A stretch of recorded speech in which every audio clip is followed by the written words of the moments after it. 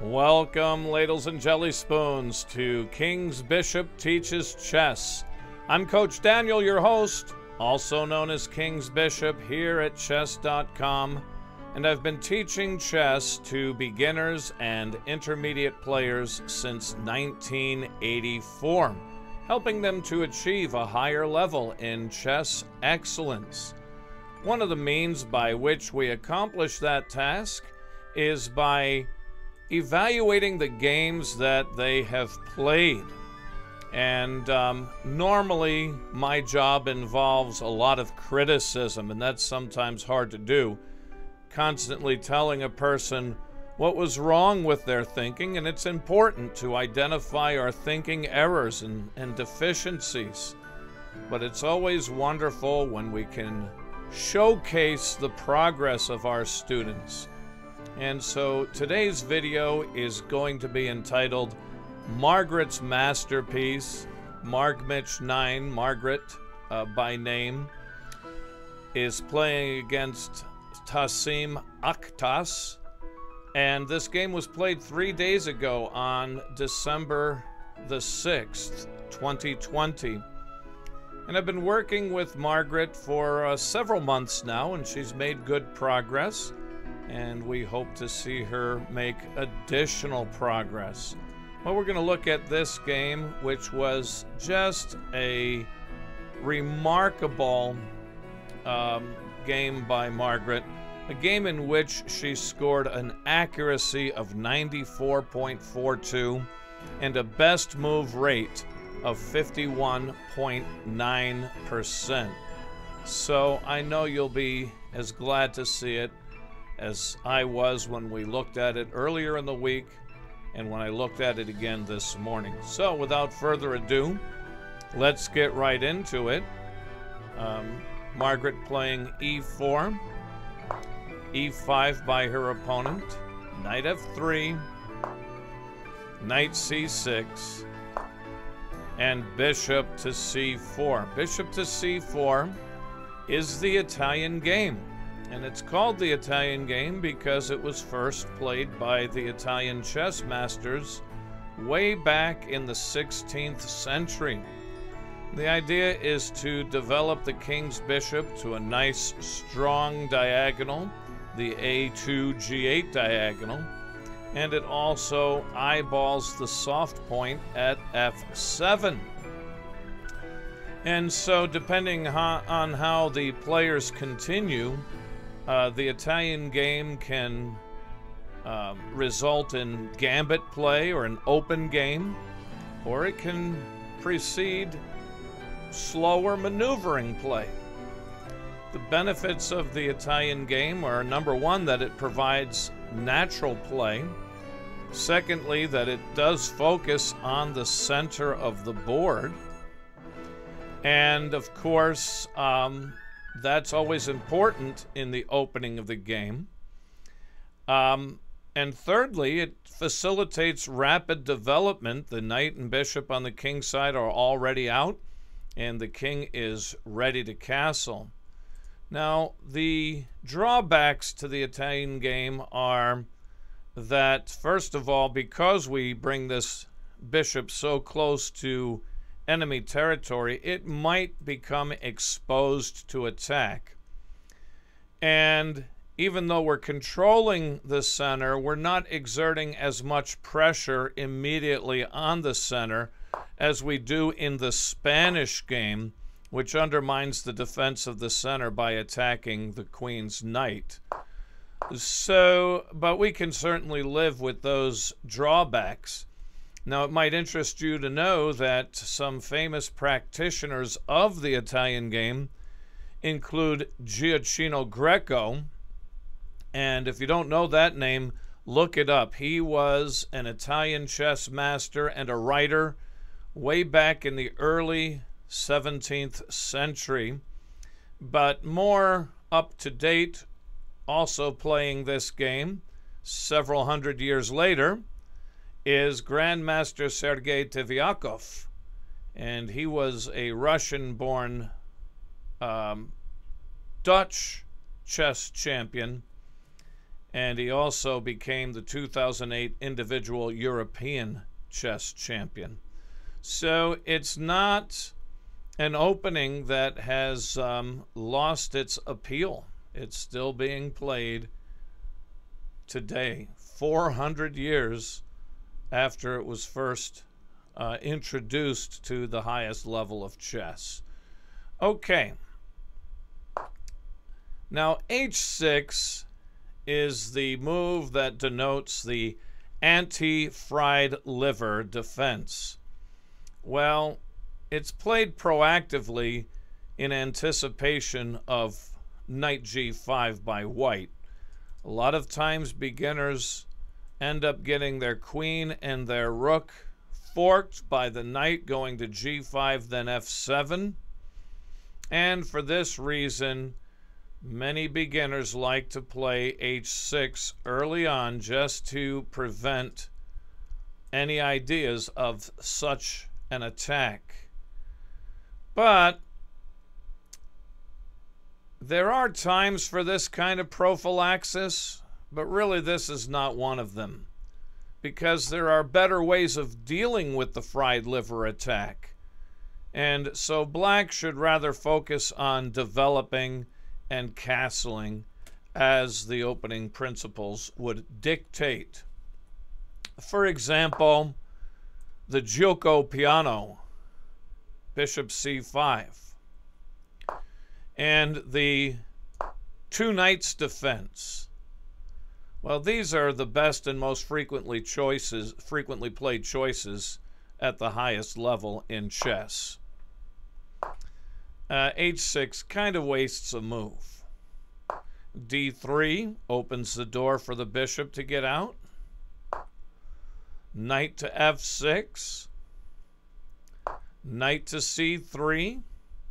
And this is the last move from the encyclopedia that was played in this game. And you can find this opening, by the way, in volume C of your Encyclopedia of Chess Openings, section number 55. Here black plays a6. And again, this is a waste of time. These two pawn moves are unnecessary. The most common and sensible move from this position is to develop the bishop to c5 and to prepare to castle your king.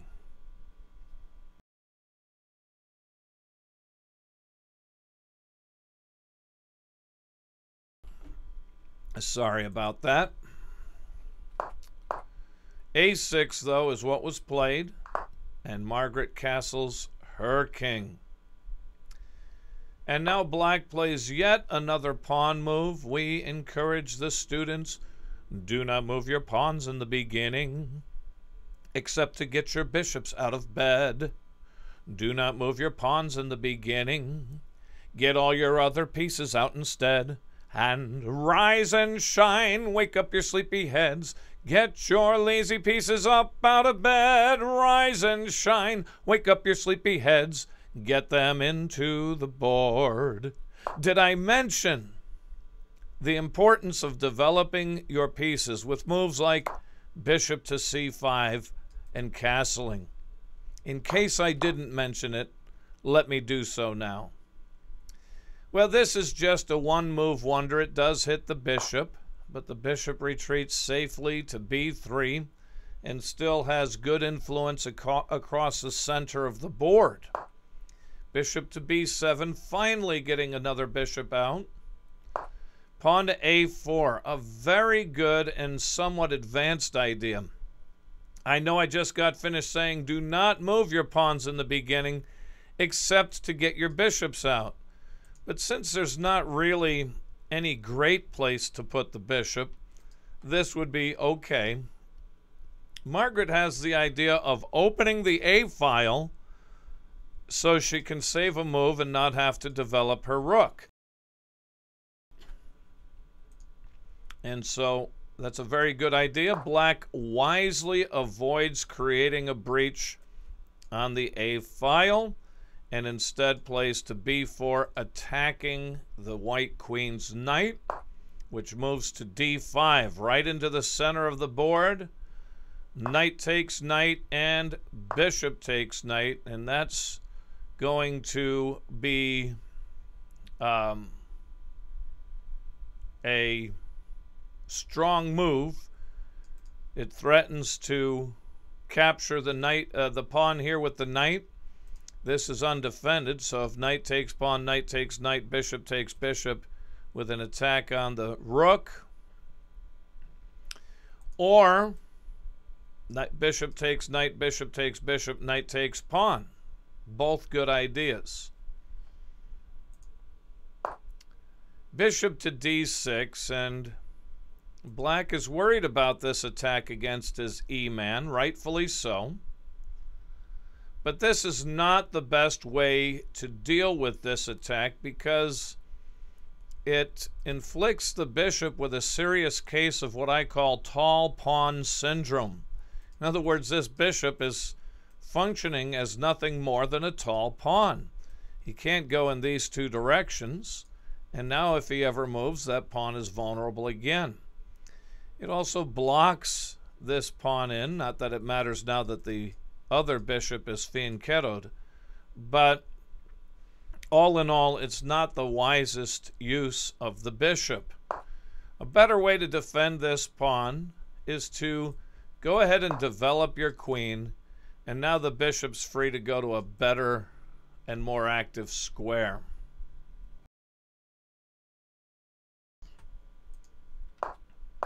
Well, bishop to d6 was played, and bishop to e3, getting the last miner out of bed.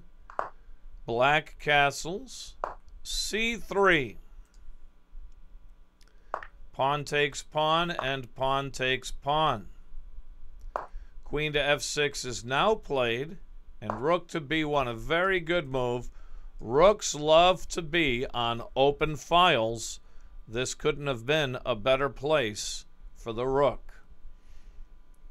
Rook a to b8, ready to not only defend the bishop, but to challenge this rook on b1.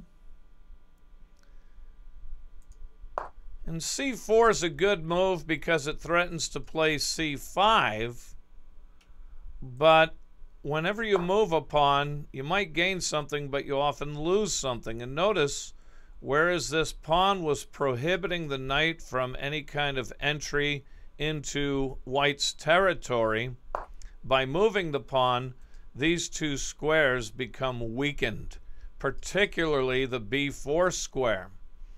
And so though it's a good move because it has potential attacking value, keeping the pawn back is probably more resistant. Generally speaking, you do not want to grant your opponent access points into your territory. What else could she have played here? Well, she could have improved her queen either to d2 or e2.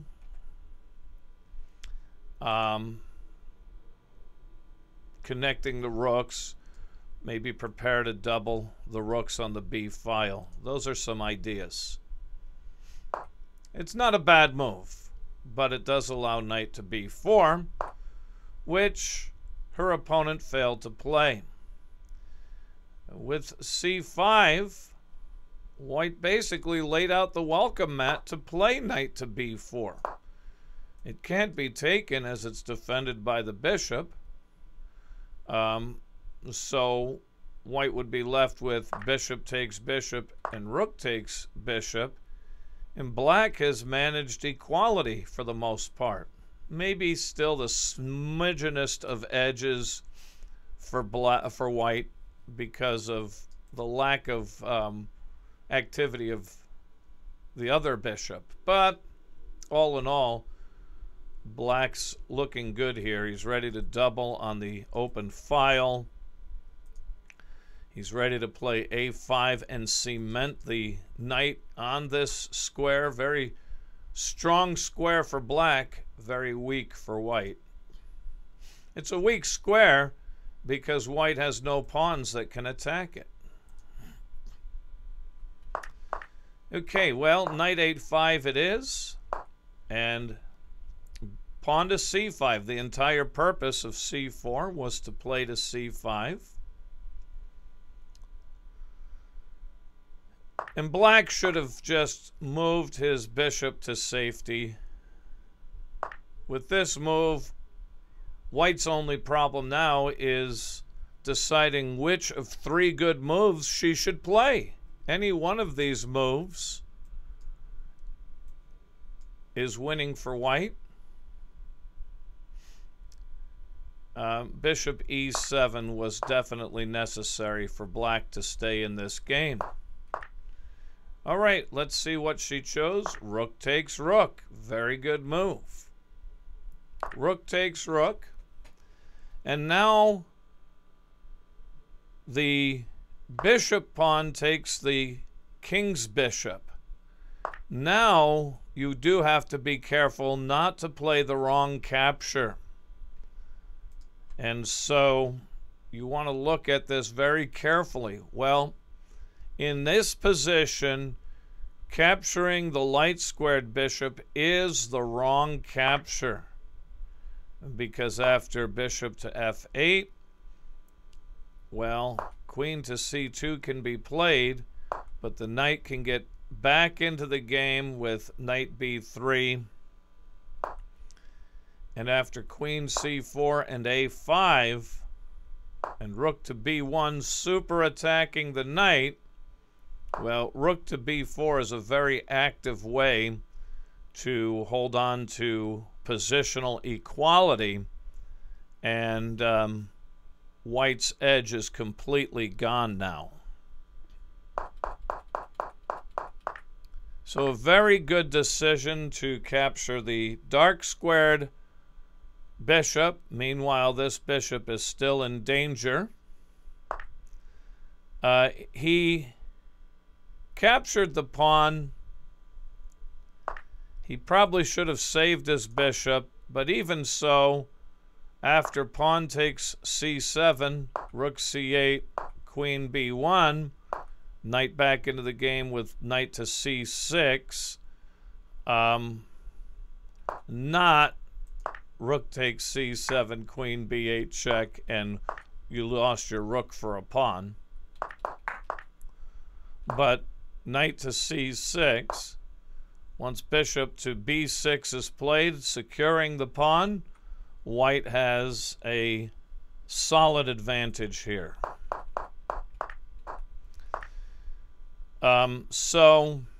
Right, I mean, I would have saved my bishop, but really at this point, it's hard for black to play any good moves.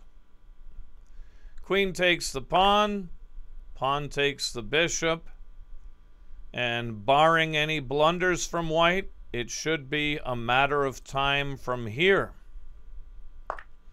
Queen takes the pawn, knight to h4, and her plan is to bring the queen toward the king and create a super attack against the magic square. Tassim played pawn to e4. He probably should have at least gotten his knight back into the game. Knight c6. Pawn to e4 was played.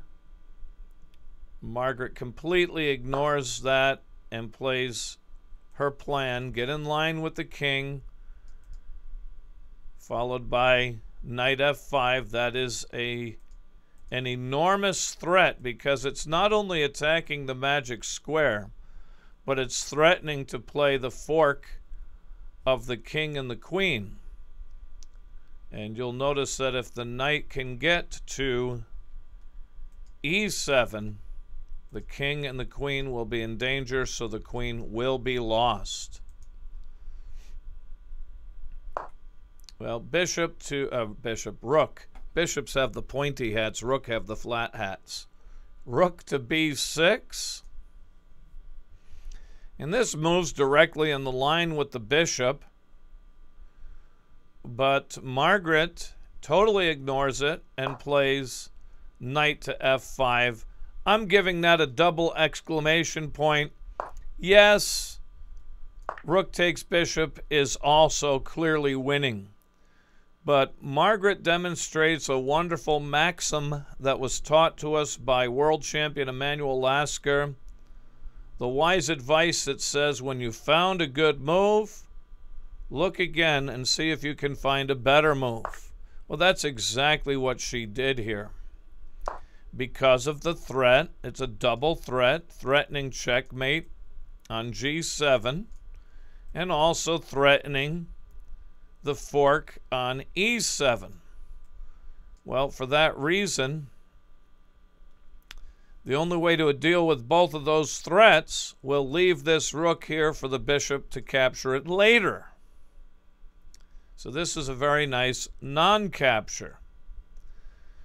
Well, black missed the only way to stop both threats and played rook G6. Perhaps you saw the only way to stop both the threat of queen takes pawn on G7 as well as the threat of knight to E7 check. Well, the only move that stops both of those threats is queen to E5. And then I'll take, well, maybe then I'll even take this. I might take the rook. I might take this pawn. Again, white's only problem is figuring out which winning move to play. Okay. Rook G6 is an empty threat against this queen, and it only deals with the threat of queen takes G7 mate. Knight E7, double exclamation point. Not panicking just because her queen is in danger. The queen can't be captured by the rook since that move does not remove the check. King to H7. Now I worry about my queen, right? Watch what Margaret does and be ready to applaud. Queen takes rook check. Give her a round of applause, ladles and jelly spoons. Well done, Margaret. Give yourself a pat on the back.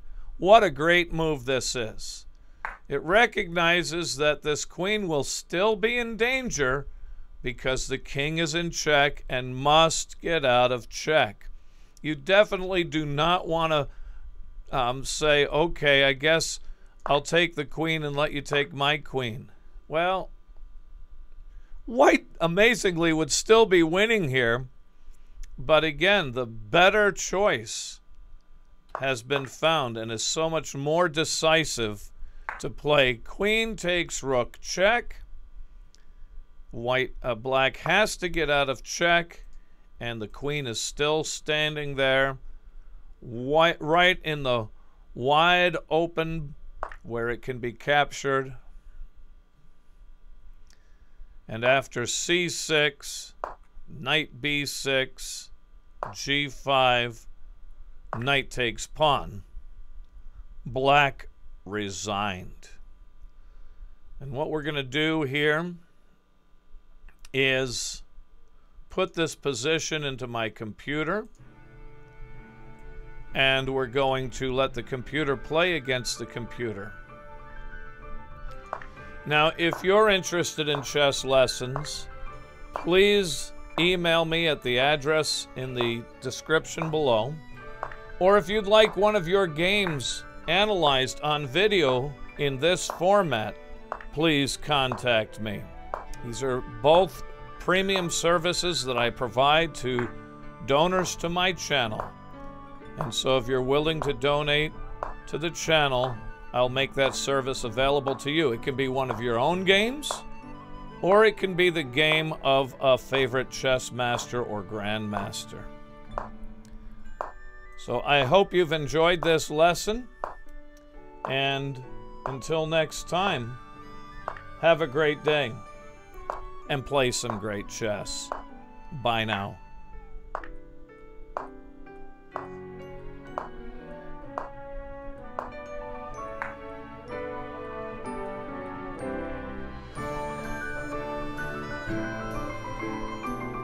Checkmate. What a beautiful checkmate.